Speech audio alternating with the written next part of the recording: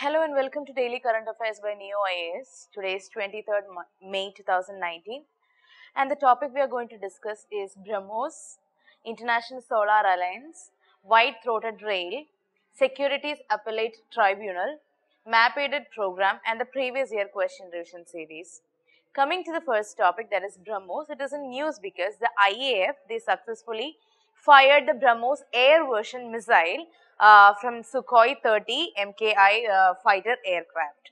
So, the air launched the BrahMos missile, that is a 2.5 ton supersonic air-to-surface cruise missile. Its range is very close to 300 km and it is designed and developed by BrahMos Aerospace Private Limited, BAPL. So, IAF became the first air force in the world to have successfully fired an air-launched surface attack missile of this category on a sea target. And the BrahMos is a short-range ramjet supersonic cruise missile that can be launched from submarines, ships, aircrafts or land. Okay, it is indigenously built joint venture between India's NPU and DRDO of India.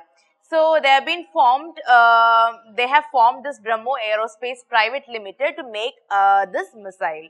It's a two-stage missile. The first stage, it's a solid propellant booster engine and it brings it to the supersonic speed. And the second stage, they uses liquid ramjet engine and it takes the missile closer to 3 Mach speed. That means 3 times the speed of the sound. And it has a flight range up to 450 km with supersonic speed all through the flight. And this missile is considered to be the world's fastest missile with a very low cruising altitude. And this missile has been with Indian Navy since 2005. And the name BrahMos is derived from the two rivers of India and Russia, that is Brahmaputra of India and Moskova of Russia. Okay, the next topic is International Solar Alliance. So, this is in news because the Kochi International Airport, they have expressed their readiness to provide consultancy services to the other airports of International Solar Alliance, the member countries of ISA. So, Kochi Airport has become the world's first airport to be fully operated on solar energy. So, they have achieved this neutral status in 2015 and they also won this Champions of Earth award in 2018. So, that is the Champions of Earth award is the highest environmental honor instituted by United Nations. So, till date 74 countries have signed and 52 countries have ratified the framework for ISA. ISA is basically a coalition of solar resource rich countries which fully lies in between the Tropic of Cancer and Tropic of Capricorn, and they want to address the energy needs by harnessing solar energy. So, the countries that do not fall within the tropics also can join the alliance and enjoy all the benefits as other members within ISA, with exception of voting rights. They cannot vote, but they can enjoy all other benefits. So, ISA, it's now an alliance of 74 countries who have signed it. It is initiated by India and France and they formed in 2015 in the Paris Summit. The alliance, it is based on the Intergovernmental Organization and it is also called as International Agency for Solar Policy and Application. And the headquarters is in Gurugram, Haryana. It's the only UN agency which has headquarters in India. And the goal is basically, the ambition is to take joint efforts required to reduce the cost of finance and cost of technology to mobilize more investment needed by 2030 for the massive deployment of solar energy. It also deploy around 1000 gigawatt of solar energy and mobilize more than like $1 billion into the solar power by 2030. So, ISA, as I already told you, it's an Indian initiative jointly launched by India and France. It happened in COP21, that is the Paris Summit of the UN Climate Conference. The agreement was opened for signature during COP22, which happened in Marrakesh, Morocco. and the members take coordinated actions through programs and activity on a voluntary basis. Nothing is binding in this treaty, it's all on voluntary basis.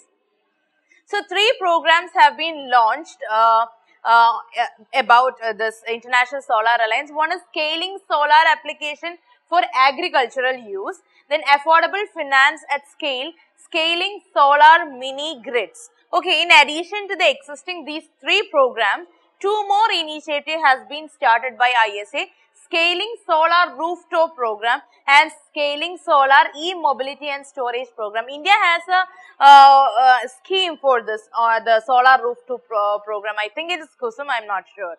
So, further ISA has also been developing common risk mitigating mechanism, CRMM. If the question comes, solar risk mitigation mechanism is related to which initiative? They will be giving UNFCCC, ISA, UNEP, IPCC. So, you have to identify which terminology relates to which organization. Okay. So, common risk mitigating mechanism is for de-risking and reducing the financial cost of solar project in the ISA member countries. Another major initiative is the establishment of digital infopedia. It will be like a platform to enable the policy makers to interact and collaborate with one another in making new policies for helping harness the solar energy. The next topic is white-throated rail. White-throated rail is in news because this bird was extinct. It went extinct and came back from dead. It is through the process called as iterative evolution. So, white-throated rail is basically a chicken-sized bird. It is indigenous to Madagascar. It's a flightless bird. Actually, it's the only flightless bird known in Indian Ocean area. So, it belongs to Rallidae family. It's a large cosmopolitan family, this Rallidae family. It is ground-living birds basically. So, the rails they evolved so that they lost the ability to fly after migrating to Aldabra Atoll. Aldabra Atoll is in Indian Ocean. So, Aldabra disappeared under sea during an inundation which happened in about like 1 lakh years ago. So, it had once gone extinct but rose from the dead due to a rare process that is called as iterative evolution. Iterative evolution means repeated evolution of similar or parallel structures from the same ancestor but at different times. Okay, so a species come back from dead due to this process. So, the white-throated rail also came back as a flightless bird. The next is Security Appellate Tribunal. It is in news because NSE is National Stock Exchange of India. So, they won a partial reprieve of a 90 million fine for allegedly giving unfair access of its network servers to some other parties. So, that is why they were charged with a penalty by Security Appellates Tribunal. So, Security Appellates Tribunal or SAT, they are a statutory body. It came into being under the provisions of Securities and Exchange Board of India, that's SEBI Act. And it was established to dispose the appeals against the order passed by SEBI or by an adjudicating officer under the Act. So, they have a presiding officer and 2 other members. The presiding officer is appointed by central government in consultation with Chief Justice of India or any other nominee of Chief Justice of India. The other 2 members of SAT are appointed by central government. Okay, the presiding officer should be or must be a sitting or retired judge of Supreme Court or a sitting or retired Chief Justice of High Court or even a sitting or retired judge of High Court who has completed at least 7 years of service as a judge in High Court. This is a qualification for being a presiding officer. The member must be a person who have the ability and integrity and has some capacity in dealing with problems related to the securities market. Okay, or who have experience in corporate law or securities law or finance, economy or accountancy. The tenure is basically 5 years or maximum age of 68 years. Okay, the members hold the tenures of 5 years or 62. So, the presiding officer is 5 years or up to 68 years, and the members will be 5 years and up to an age of 62 years. The power of SAT is basically they're the power of a civil code. They have a power of a civil code, and they do the summoning and enforcing of attendance of any person or examine him on oath, and they receive evidence on affidavits. They are required to discover and production of documents related to whatever is happening in the security market, and they also review its own decision, dismiss an application for default, and decides its fate. And it also set aside any order or dismissal of any application for default and any order passed by the ex party or the already given orders. Okay, the appeal to SAT, every appeal shall be filed within 45 days from the date on which a copy of order is made by SEBI or the adjudicating officer. Okay. So that's the 45 days is the time period to give appeal from SAT. Next is map aided program. We have Central Highlands of Peninsular Plateau.